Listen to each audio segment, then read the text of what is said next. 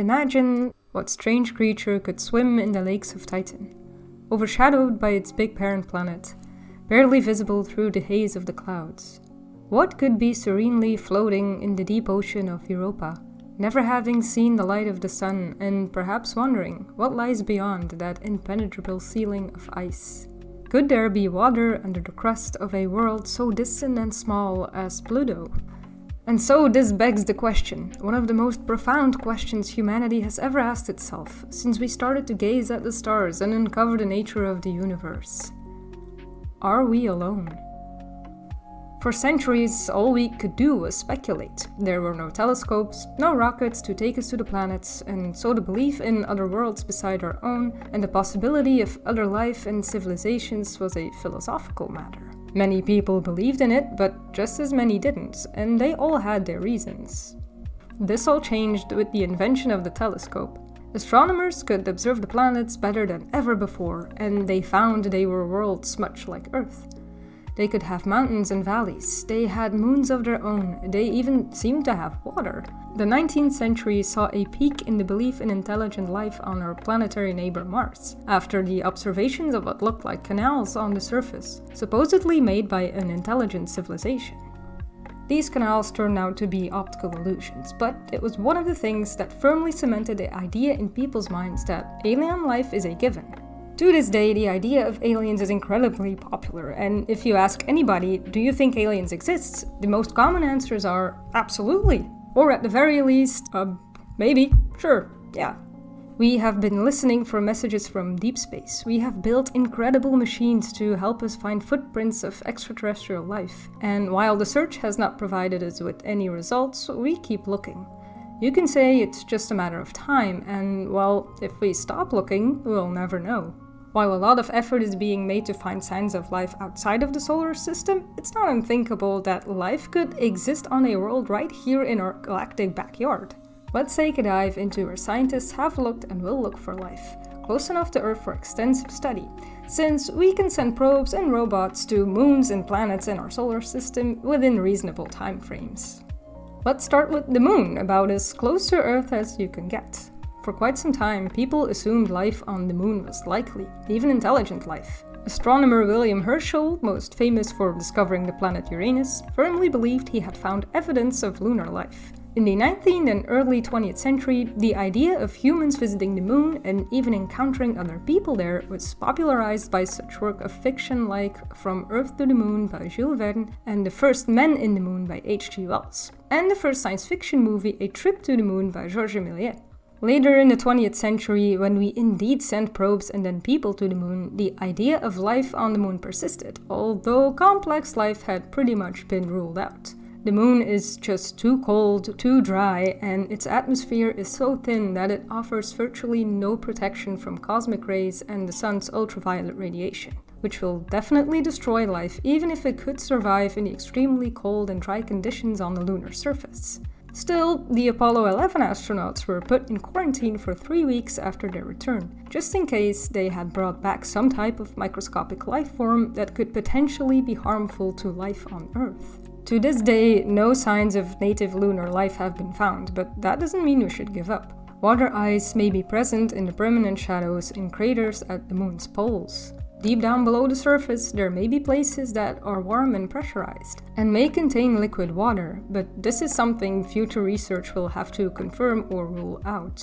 We may find signs that there once was life on the moon, even if it died out by now. 3.5 to 4 billion years ago, the moon could have had a magnetic field, a thicker atmosphere, and enough liquid water to sustain life on the surface. To be fair, this is all assuming life begins relatively quickly and easily if the circumstances are good. It's not known how life happened on our planet. We're pretty sure it's been around for about 4 billion years, and it's extremely adaptable to all kinds of circumstances. Microorganisms have been found in environments that would kill most complex life. As a matter of fact, most life forms are microscopic single-celled organisms, and most of them live underground. So it would seem that life is likely to begin and survive for quite some time under circumstances similar to those on Earth. And you need liquid water and an energy source, like the sun, but internal heating from a planet or moon could work as well. A potentially habitable place in the universe can't be too cold or too hot, at least not for carbon-based life forms like me and you and every living being that's ever existed on this planet. Just so you know, carbon-based life form means that carbon is one of the key elements needed for the chemistry of life. Basically how you stay alive. When there's no more chemistry happening in your body, you're dead. Sorry. Carbon is the fourth most abundant element in the universe, right after hydrogen, helium, and oxygen. The elements nitrogen, phosphorus, and sulfur are also necessary for life as we know it. And these elements, with the exception of sulfur, are the chemical components of DNA, which is needed for reproduction of living cells. 2 hydrogen atoms and 1 oxygen atom make for 1 water molecule. Water is vital for all known living beings, so obviously it makes the most sense to focus the search for extraterrestrial life on places where liquid water can persist, or may have been present in the past. That being said, it's not out of the question that other forms of biochemistry could exist, and life could be present in places that seem unlikely for us carbon-based life forms. More on that later. So it's not likely we'll ever find life on the moon, but what about the other planets? And what about other moons?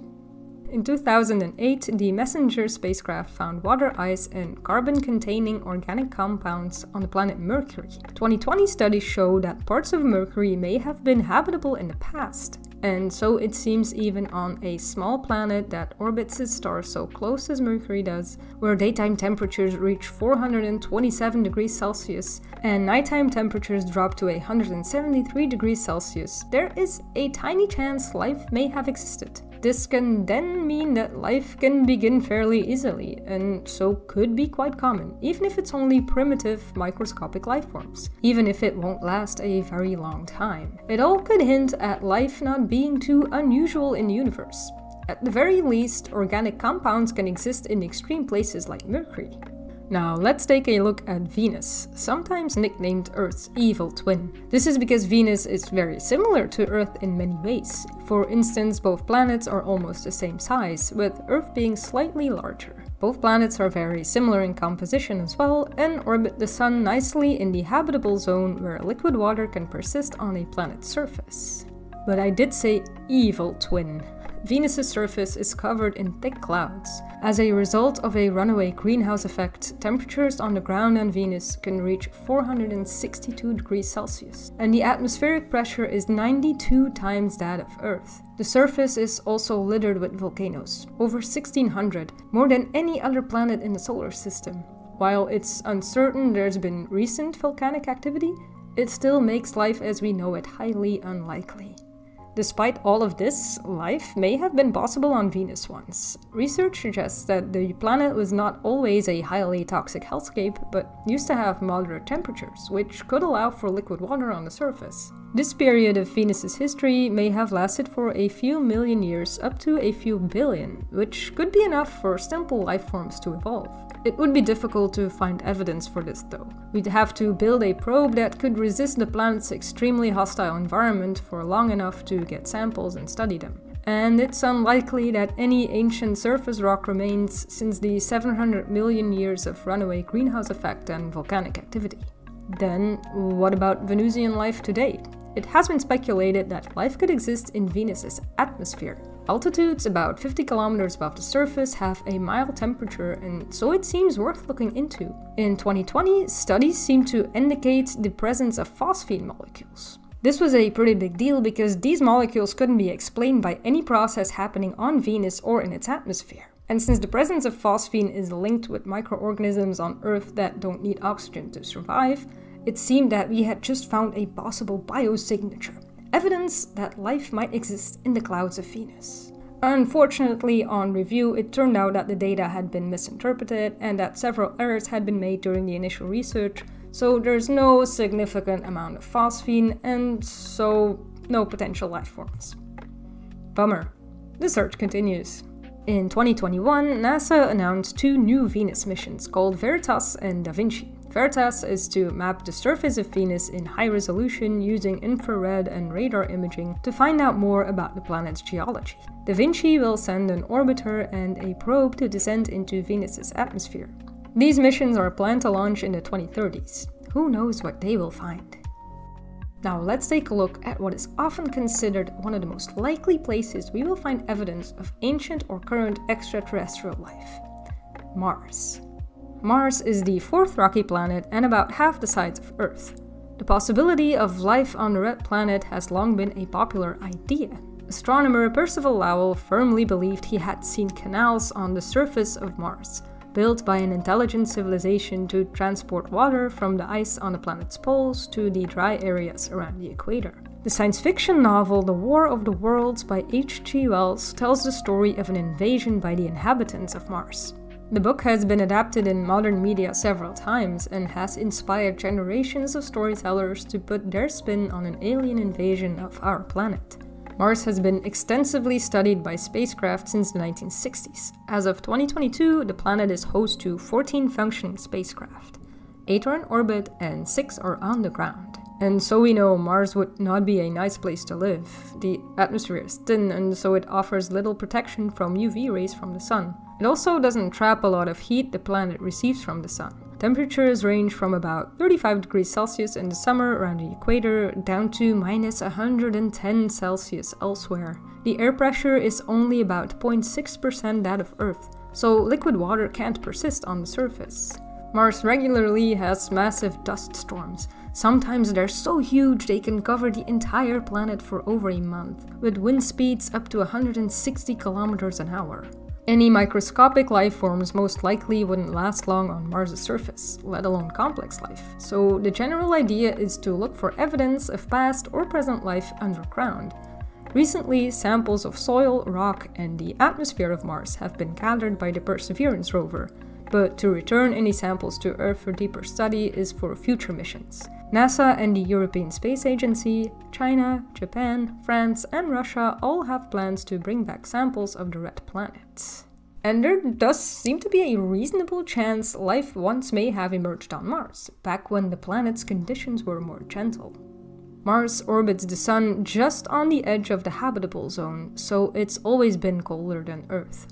Mars also used to have a magnetic field that protected the planet from cosmic rays and solar winds, and so a thicker atmosphere could persist. Liquid water did flow on the planet once. Clear evidence of this has been found, such as ancient deltas and gullies. There are large amounts of water ice captured at the poles, and there is a layer of permafrost under the surface. Some scientists have suggested that much of Mars's northern regions may once have been covered in an ocean several hundred meters deep. NASA's Curiosity rover found evidence of an ancient freshwater lake that may have been a home for microscopic life forms. Curiosity also took soil samples, and its onboard instruments detected some of the key chemical ingredients for life as we know it. So, liquid water plus key elements for life plus a past magnetic field together strongly suggest Mars was once a planet where life could have developed, although so far we don't have any evidence for this.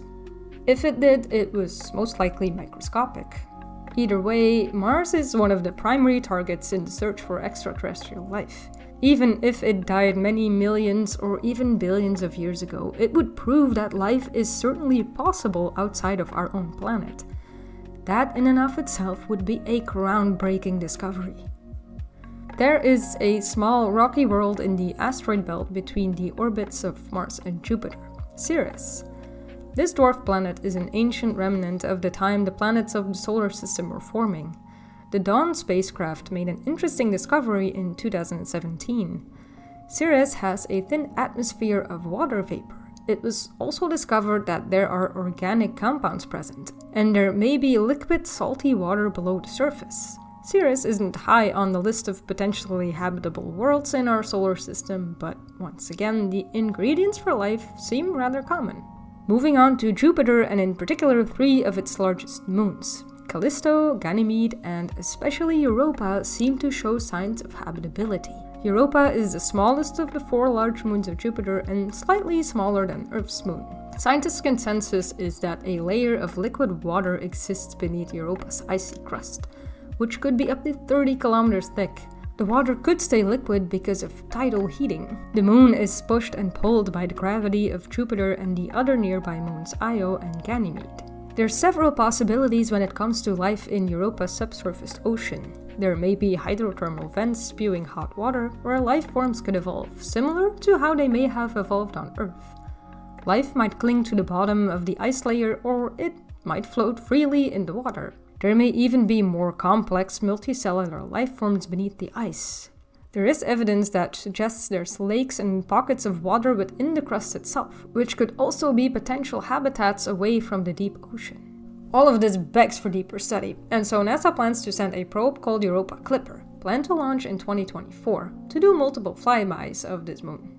There's also plans for a Europa lander. If the mission can receive the necessary funding, it's planned to launch in 2027 to complement the studies done by the Europa Clipper and to perform analysis on the surface. In 2015, Jupiter's largest moon, Ganymede, was confirmed to have a salty subsurface ocean. It may contain more water than all of Earth's oceans combined. Studies seem to indicate this ocean consists of several layers and that the inner layers are a good bit hotter than the outer layers. The innermost layer may be in contact with the rocky mantle of the moon, and scientists suspect the mixing of water with elements from rock is important for the origin of life. Jupiter's fourth large moon, Callisto, is also suspected to have a salty subsurface ocean. There's a lot more water going around than you might think. Speaking of wet moons, let's talk about Saturn's moon, Enceladus. It's the sixth largest moon of Saturn. It's covered in ice and so is one of the most reflective bodies we know of.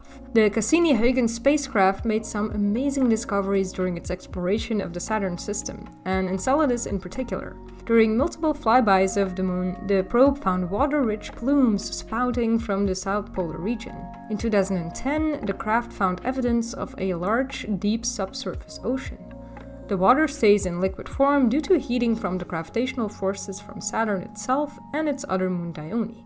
Dione may also have a subsurface ocean. The Cassini probe was sent through the geysers of Enceladus, made a chemical analysis of their composition, and detected carbon, hydrogen, nitrogen, and oxygen, all key elements for supporting life. There's evidence that suggests hydrothermal activity inside Enceladus, and possibly complex chemistry. This environment could be habitable to microscopic life, and methane found in the moon's plumes could be a product of these organisms. This all seems very promising, but further research will have to find more evidence to support this. Several new missions to Enceladus have been proposed, specifically for astrobiological research.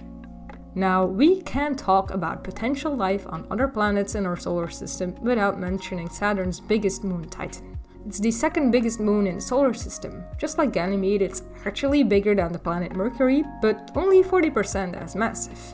And it's the only moon known to have a dense atmosphere.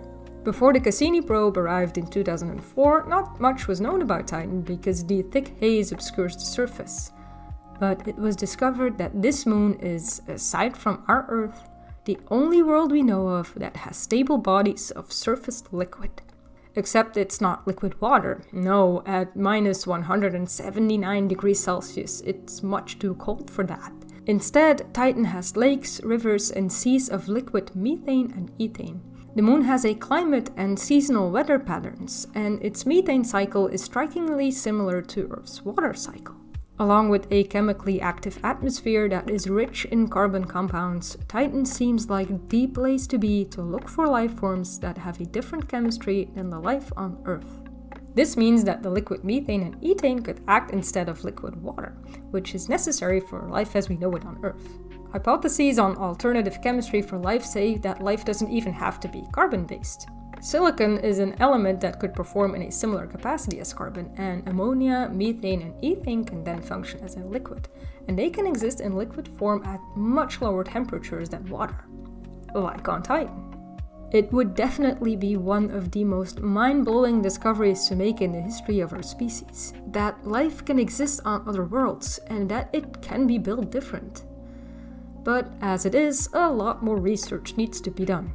The Cassini probe was not equipped to look for possible biosignatures, and so future missions will have to see if there's any evidence of alien life on Titan. One mission to keep in mind is Dragonfly. This will send a robotic rotorcraft to Titan's surface, and that would make it the first aircraft on this moon. Flight makes it easier to explore and gather data and samples than riding around like the Mars rovers, for instance. The mission is planned to launch in 2027, will take 7 years to reach Titan, and will hopefully successfully land in 2034. The craft will be looking for evidence of extraterrestrial life, but also for clues to help us understand how life on Earth may have begun. This is all extremely exciting, but let's maybe not get too hyped up about Titan just yet. The lack of liquid water on the surface might as well be an argument against life on Titan.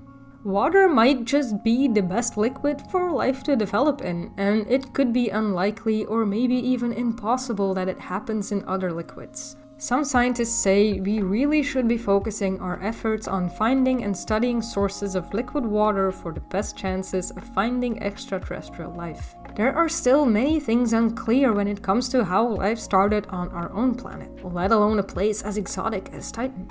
The good news is Titan does appear to have a subsurface water ocean as well, and it seems that a layer of water underneath a crust of ice is not that unusual for planets, planetary mass moons, and dwarf planets, even ones that orbit very far away from the warm light of the sun.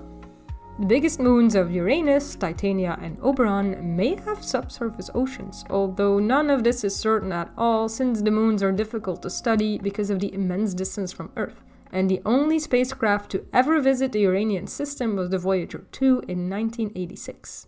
Neptune's only large moon Triton has a relatively young surface with few obvious impact craters, meaning it's geologically active. It's bigger than Pluto, and its retrograde orbit suggests that it could be a Kuiper Belt object that got caught in an orbit around Neptune. It's large enough that its interior could be warmed up by radioactive decay instead of tidal heating like with Europa and Enceladus, or simply by orbiting close to the Sun. Radioactive decay is the process by which an unstable atomic nucleus loses energy by radiation, making a material radioactive. Radioactivity is actually very common. As a matter of fact, the Earth itself, the air we breathe, the water we drink, the food we eat are all very slightly radioactive.